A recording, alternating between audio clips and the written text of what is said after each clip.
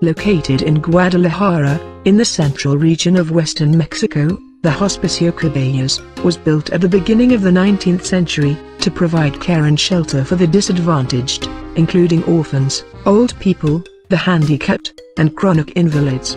This remarkable complex, which incorporates several unusual features, designed specifically to meet the needs of its occupants, was unique for its time. It is also notable for the harmonious relationship between the open and built spaces, the simplicity of its design, and its size. In the early 20th century, the chapel was decorated with a superb series of murals, now considered some of the masterpieces of Mexican art. They are the work of José Clemente Orozco, one of the greatest Mexican muralists of the period.